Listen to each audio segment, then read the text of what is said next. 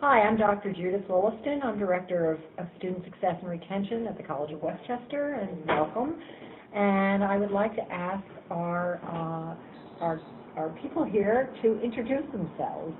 Hi, I'm Wendy Ruoff. I'm counselor here at the College of Westchester Counseling Center. I'm a licensed Master in Social Work.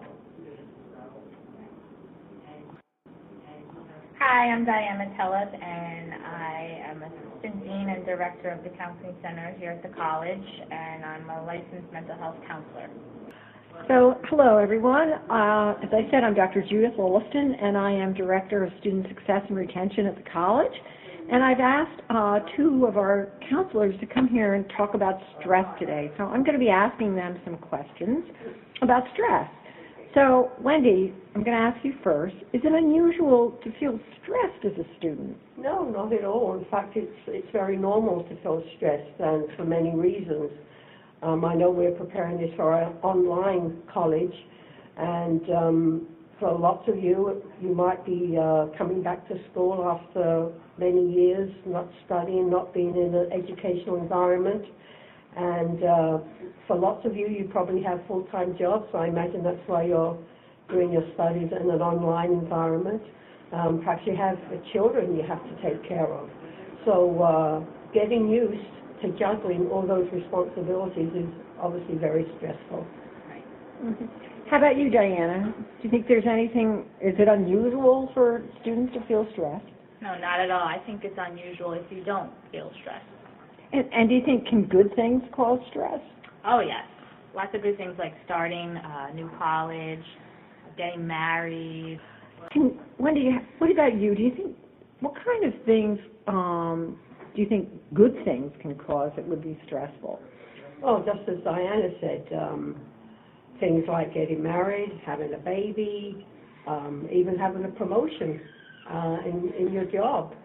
All these things can cause stress because you're taking on different responsibilities, and it can cause a whole new schedule in your life, things that you have to deal with that you haven't done before. So yes, certainly good things do indeed cause stress. So if we learn to manage our stress, does that mean that we don't feel stress? No, not at all. We still feel stressed, but because we know how to manage it, it's, we don't have all those stressful behaviors. We recognize that we're feeling stress, and we've got coping mechanisms to deal with the stress. So, that's why we learn coping mechanisms. Mm-hmm. So it doesn't send us for a loop when those stressful events do occur in our lives. So, could you tell us, what are some of the symptoms of stress? Well, symptoms for everyone, they're individual, so you're going to feel them differently than someone else. But common symptoms for stress would be irritability, there would be headaches, stomach aches, maybe getting a little bit depressed or over-anxious about something. Wendy, do you have some other ones? You could get angry, have mood swings because you're not coping well. All of those things can be symptoms of stress. But it's important to note that not everybody feels the stress symptoms the same way. What's stressful to you might not be stressful to me. And sometimes you might hear someone saying, why are you so stressed out? That's nothing. Well, we're all different. We all have our different reasons for what stresses us out. So that's really important to remember. Right. So, Wendy, what would you consider are the risks of ignoring the signs of stress? Well, just as we mentioned previously, some of the symptoms of stress, those things can escalate, and it can, develop into full-blown depression or inability to function, successfully. So those are some of the areas that you need to watch out for, why it's important to take care of your stress levels. Right. It could also affect any kind of illnesses you're having, maybe high blood pressure or things like that too. So pay attention to it. Okay. Often we hear this phrase called self-care. What do we mean when we say that? What does self-care mean? Diana? Self-care is taking some time out to really assess where you're at the moment or in the day or the week and see how you're doing. So often we like to take care of everyone else, but we forget about the person that's most important really is ourselves. So it's taking time to do some things to take care of whatever our needs are. Yeah, some of those things can be taking 5 minutes just to breathe, relax.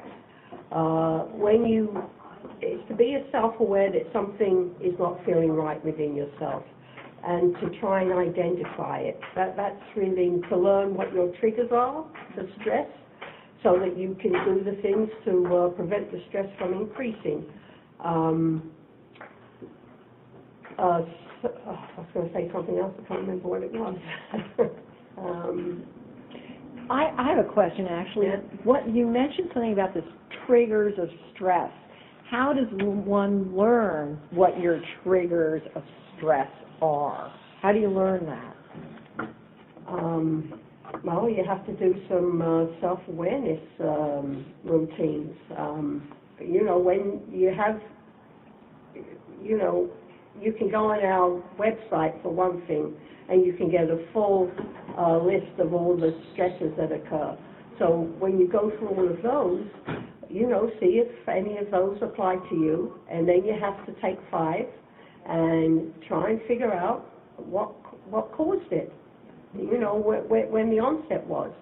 And then go through some of the remedies, some of the self-care remedies, and start implementing whatever works for you. Again, not every self-care method is going to be good for everybody. We're all individuals, and some will work for you, some will work for someone else.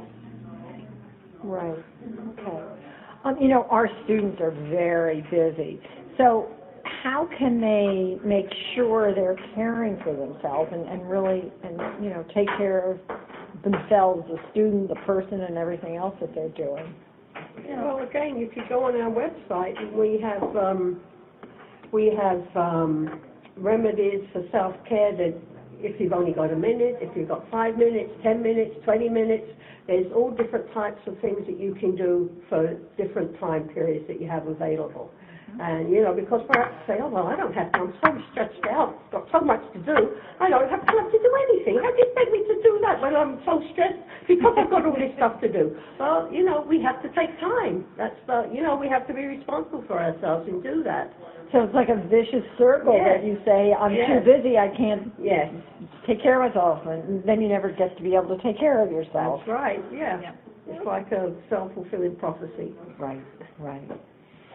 Okay, well, there's another term that maybe you guys could clarify. Diane, why don't you take a stab at this term called grounding techniques. What are they? Grounding techniques is actually one way to help your stress level and your anxiety that's maybe associated with that. It's a way of bringing your mind and your body back into the now moment instead of thinking about future things that are happening or maybe past things that happened.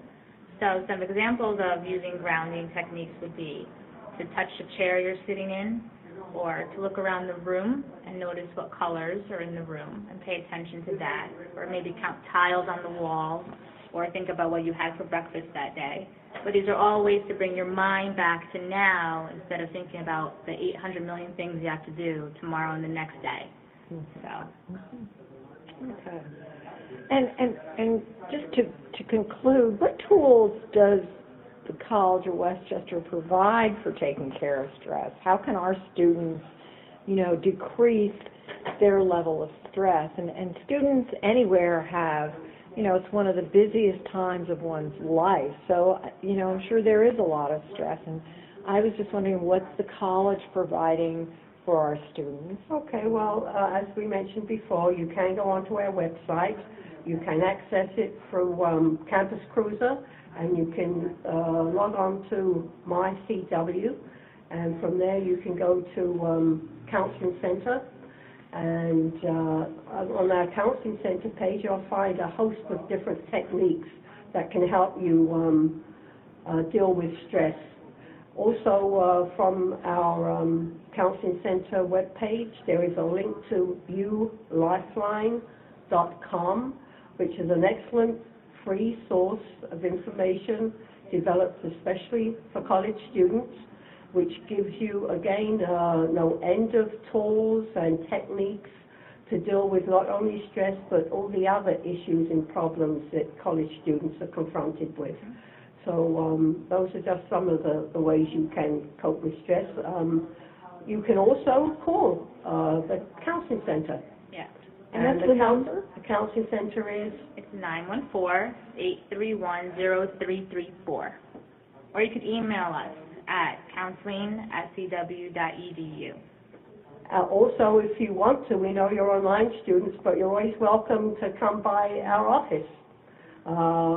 We're here all day and on Monday and Thursday evenings and Saturdays until 2 o'clock.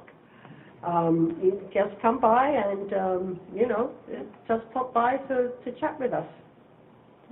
Well, that sounds great. Well, thanks so much. And I guess another thing to add into the tool chest of stress managing things, it might be to have a really good sense of humor. Yeah. Certainly does, yes. We think so. I'm sorry we left that out, but yes, it goes without saying that is a very, very valuable technique to manage stress. Yes. Okay, guys, well, thanks so much.